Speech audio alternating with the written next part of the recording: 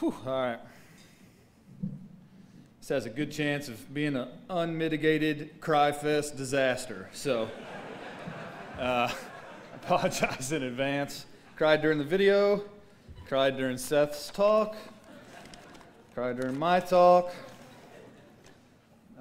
What you didn't know is, brother, I came here tonight just to talk about me the whole time, man. Hey, it's my night, man, along with the other inductees, yeah. Hey, I came here to talk about me all night, so yeah, everybody get comfortable. We haven't been here very long, have we? No, I really would like to just take a few moments and, if you'll indulge me, I sent that text to him. Actually, when I got the call from Mitch,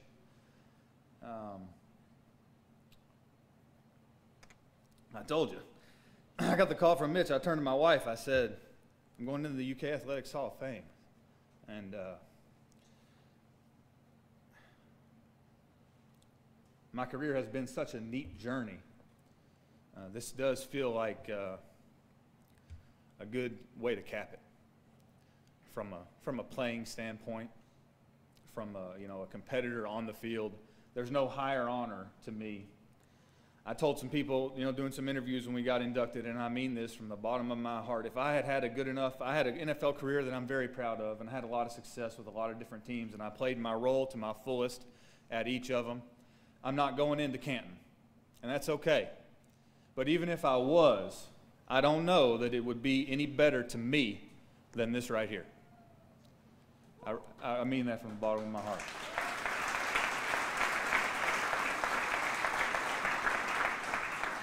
So if you'll indulge me just a few moments down memory lane, I'd just like to share a couple of my memories that I have over the years with you guys. I remember back before all these beautiful facilities that surround football here, I remember tossing the ball with Dad and Seth on a grassy knoll over here somewhere down Alumni. And I remember walking to Commonwealth, going in the stadium, and I remember being in the crowd for Couch to Yeast. I remember in 4th grade, after our football season ended, I was a quarterback back then, and I remember in 4th grade, I remember my coach, Ernie Hatfield, at our banquet we had in like the back of Gaddytown. I remember him saying, Jacob, if you want to, you'll be the next Tim Couch. I didn't play quarterback for too much longer after that, so I didn't get to be the next Tim Couch, but I always remember him saying that. I remember as we grew into the high school years, I remember we had great success in high school, 58-2, Seth, not 48-2, 58-2. 58-2 and 4 state titles. I was fortunate to be a part of some really good teams and guys that flat out worked every year to be great and to go do it again. I remember every Friday night after big wins, I remember Saturday mornings getting up and watching College Game Day. I'll come back to that here in a minute. I got real excited, Eric, when you said College Game Day. Basketball, oh, well, because we had a cool College Game Day moment against Florida that I'm going to come back to. But I remember one of those Friday nights, we were actually 47-0, and we were really close to the state record for wins, consecutive wins. We had never lost a game in high school my senior year, and we got beat by our crosstown rivals, Danville. And at that same time, I was in the period of my life when I had made my decision that I was going to choose Kentucky. I had been offered a scholarship, and as Seth said, the team was under probation at the time. I had other offers, and I kind of felt like, even though I knew that I wanted to be a Cat, I felt like it was I was trying to be smart. I was trying to not just make a rash decision. I had offers from other schools with unbelievable academics and good football programs and all that stuff, and I thought, you know what, I need to take my time and make the right decision. Well, at the same time, Kentucky didn't have many scholarships, and I'll never forget the day that my high school coach, Chuck Smith, came into the cafeteria and got me out of lunch and said, Jacob, Kentucky just called, and they're going to have to pull your scholarship.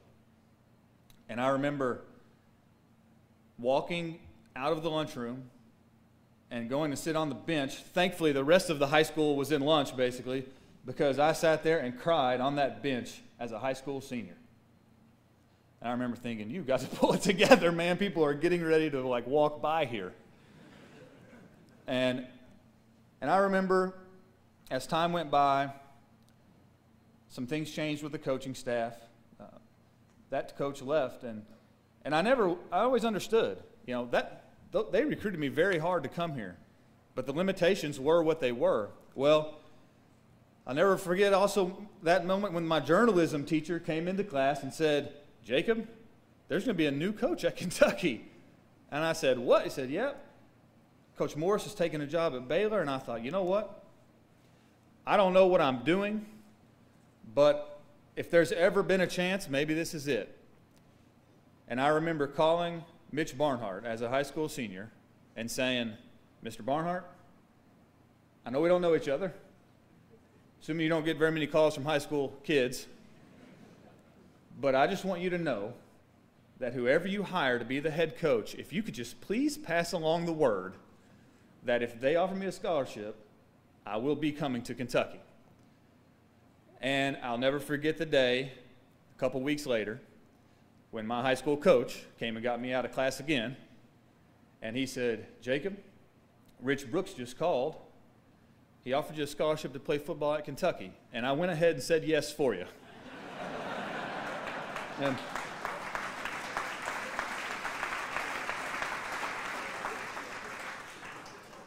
I was thankful for that. I'll never forget my freshman year here when, you know, we had a rough couple of years, those first few years. During those years, the work was still being put in.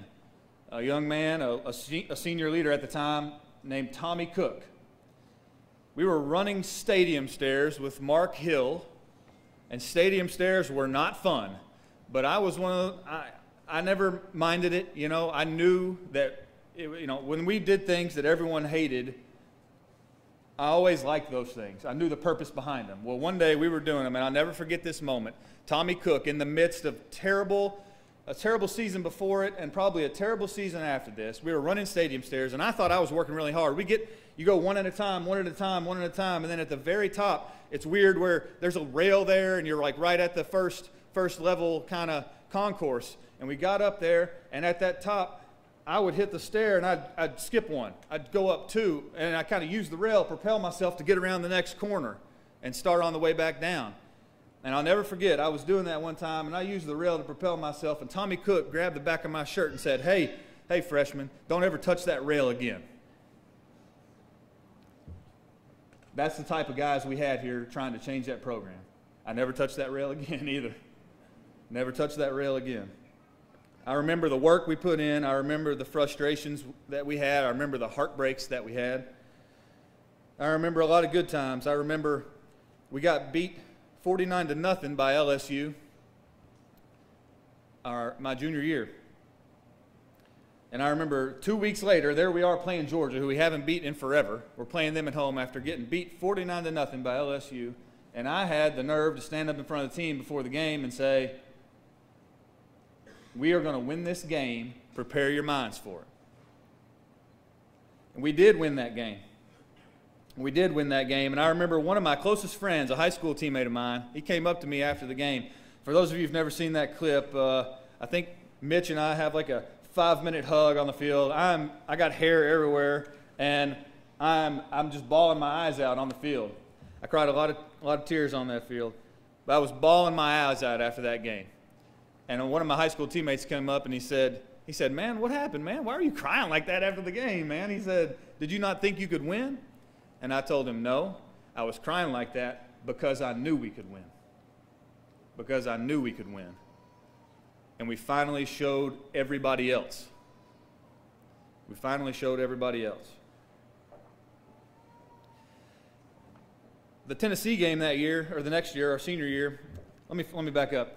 We had college game day come. I want to tell a quick story about that too.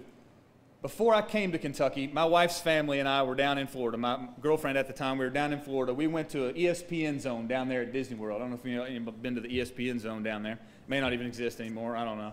Back then, I saw this keychain for college game day. I told you I used to watch on Saturday mornings. Well, I saw this keychain for college game day, and at that time, Kentucky was so far away from going to college game, being on college game day, it was just ridiculous. I bought that keychain, and I had it on my keys for the next 5 years. And anybody that ever asked me about it, I told them I have that keychain on here until we bring college game day to Kentucky. I got a lot of weird looks, even from friends and family. And I'll be darned, our senior year, if we didn't beat #1 ranked LSU, who went on to win the national championship, and then bring college game day to Kentucky against Florida later that season. And the things that my teammates and I were able to do for the fan base was one of the most special things for me. And that day was truly special to me. I'll share one story with you from later on that year. We played Tennessee. Now, we've talked about it ad nauseum. I'm a Kentucky boy, man. I mean, we grew up down the road, been Kentucky my whole life. Literally in every game I've ever played against my brother, I've been Kentucky, Well, one of the things I really wanted to do was beat Tennessee, right? I really wanted to end that streak back then. Well, that year, we got beat 52-50 in 4 overtimes, as many of you well remember. And after that game, that was senior night. That was my final game in the stadium. After that game, I couldn't leave. We were supposed to be having a party for me back at our house in Danville, and I just couldn't leave the stadium. I had to go back out there one more time. So I went back out there. After everybody had left, every single person was gone except my family waiting in the tunnel, who I still apologize to this day they had to wait this long. But everybody was gone. And I walked back out the tunnel because I didn't want it to be over. I didn't want it to be my last time out there. And I walked back out the tunnel, and I just knelt down on the grass. It was grass back then. Knelt down on the grass, and again, I just cried right there. Just sobbed. And I'll never forget standing up, turning around, and there was somebody left. It was our equipment manager, Tom Kalinowski. And he just bear hugged me. And we had like another 5-minute embrace right there in the tunnel on the first few feet of grass. And I never forgot that, because over the years, that was one of the most heartbreaking defeats I've ever had as a player. And over the years, I look back on that memory and that moment and those tears I shed on the field that day. And every time I think of it, I get more and more proud of the way we played. I'm so glad that in that little video clip they just showed, they showed this catch. I have hardly ever seen it, but I think I made the best catch of my career in that game. Eric Berry, perennial all-pro safety, was intercepting a ball, and somehow, I don't know, I couldn't really jump that good. I jumped over him, reached up, he had it. I brought it back over his head and rolled down to the ground. I think it was the best catch I ever made. So when I look back, even on the heartbreaks that we had here, I'm so stinking proud of them, man. I'm so stinking proud of them. I'm so proud of the way we played, even in the heartbreak games. That is my daughter, by the way. That is my daughter. She's like, wrap it up, Dad. Wrap it up. When I got to go play in the pros, I did get to spend a lot of my career with a guy named Peyton Manning, and it was a true pleasure. We got off on a little bit of a rocky start. He was a volunteer, so I kind of hated him for most of my life until the Colts drafted me. And then, he invited us over to his house. So about 4 months after that game I just told you about, right, that heartbreaking game, he invited us over to his house. We had the draft. It was about 7 or 8 of us he invited over, all the draftees. It was a really great gesture, right? And I thought, man, Jacob, just go in there and act normal, I mean, just don't be stupid. Just go in there and try to represent yourself kind of decent. So I walked in the door. He met me in the foyer. He shook my hand. He said, "Nice to meet you, Peyton Manning. It's great to have you as a Colt." As we're shaking hands, he said, "Boy, man, y'all sure did come close, but looks like that streak's going to live on another year." I kid you not. I kid you not. I'm still shaking his hand. I didn't think. It was just automatic. It just came out. I got so mad. I turned red, shaking his hand. I said, "I don't joke around about Kentucky, Tennessee." True story.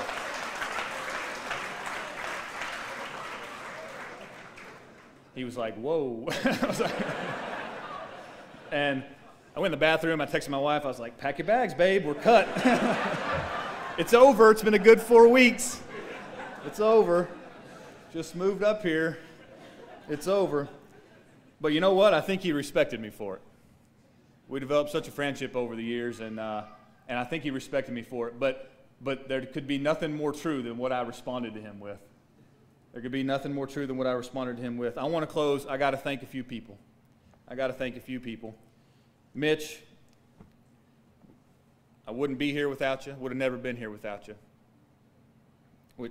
From that moment through the years of trying to get the program turned around, you've meant more to me, not only as an athletic director, as a mentor, as a leader, as a friend.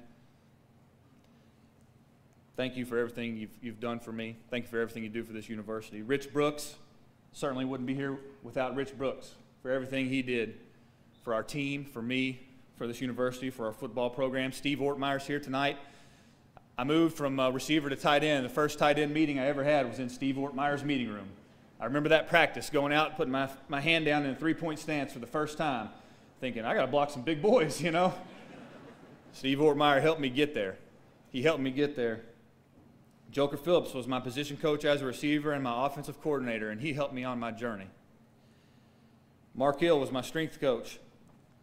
He didn't teach me how to run them stadium stairs right, but Tommy Cook corrected it, and Mark was great my whole career. It took a lot to get this ready for the NFL, and he helped me get there. Andre Woodson, Wes Woodyard, Keenan Burton, Dickie Lyons, Raphael Little, Eric Scott, just Braxton Kelly. The list of teammates goes on and on and on, and I can't even mention them all, but we had some real good players back 10, 11, 12 years ago, and we had some good teams, and I'm thankful to all of those guys. It was hard for me sometimes because this meant so much to me. It always meant so much to me, and sometimes you'd have teammates you just felt like it didn't mean as much. Guys that weren't from Kentucky, or guys that you just didn't know if they cared like you cared. Maybe they were focused on the NFL or whatever. I'm telling you what, I didn't have those guys. Our junior and senior year, it came across to me that guys care like I did. Those guys cared like I did, so I'm really thankful for that. My dad, if I'm humble, it's because of my dad. I'll never forget the day my mom told me, she said, my dad's been working the same job at Kentucky Utilities, give or take, I'm not trying to take anything away there, for like 30 years, I don't know. He's my right-hand man on the farm right now. My mom told me one day, she said, your dad could have gone as far up the chain as he wanted, as far up the ladder as he wanted, and you know what? He turned them all down so he could be home at 5 o'clock every day to play in the backyard. Another guy, I was at a function last night speaking, and he came up to me and he said, he worked with my dad. He said, you know what, there was a time when your dad was going to Boyle County football games on Friday night, and he was going to watch your brother play Western Kentucky, traveling to wherever on Saturdays, and then he was going to watch you catch touchdowns in the NFL on Sundays, and then he was back at work on Monday, and somebody asked him how his weekend was, and he would say it was real good. Had a good weekend. And that's my dad. My mom, forgive me for this, I don't know, she used to always do this thing where I'd like be walking out to the game on Friday night to get in my car, and she'd be standing up on the porch. She'd be like, go get them, honey, here's your twizzle fingers or something. I don't know what that ever was, but I'm thankful for it, Mom. I don't know, she's like, dazzle them, baby, go spin and go. I'm like, Mom, I owe you some credit for that, I know I do. Whatever that was, I'm thankful. No, my mom is an amazing woman. She's an amazing woman. My brother, Seth, my sister, Sarah Jane, I love you guys, and I'm so thankful. Seth, thank you for everything over all the years. My in-laws have been a part of this journey from the very beginning. I met my wife in preschool. Our parents live less than a mile apart. My in-laws traveled to every UK football game we had. Probably spent way more time with my family than they ever bargained for, but they've been here from the beginning, and I'm thankful for it. My kids, Luke, Lila, and Ella, they weren't a part of this UK journey. They were a part of our professional journey. But I'm hopeful that by the way that we live our life, they know what this university means to us. And you guys are my inspiration every day I wake up. The best blessing in my life. And lastly, to my wife Allison, there are literally no words that I can say to you that would tell you what you mean to me. This journey that we've been on together has been something that means I could not have ever done it without you. And I would not have wanted to do it without you. I love you, and I'm thankful that you're my wife. I'm thankful that we had a crush on every other kid in the whole school, from preschool to elementary to middle school, and then in high school we found each other. And you were the manager with the water, and it was really hot that summer. I'm so thankful for you. I'm truly thankful for you. To close, what I said in the beginning is true. There's no higher award that I have ever been given, and I don't think a higher award that I could be given regarding my athletic career than this right here. To join a group like this and the ones that have come before us. For this Kentucky boy, it truly does mean a lot. Go Cats, and thank you very much.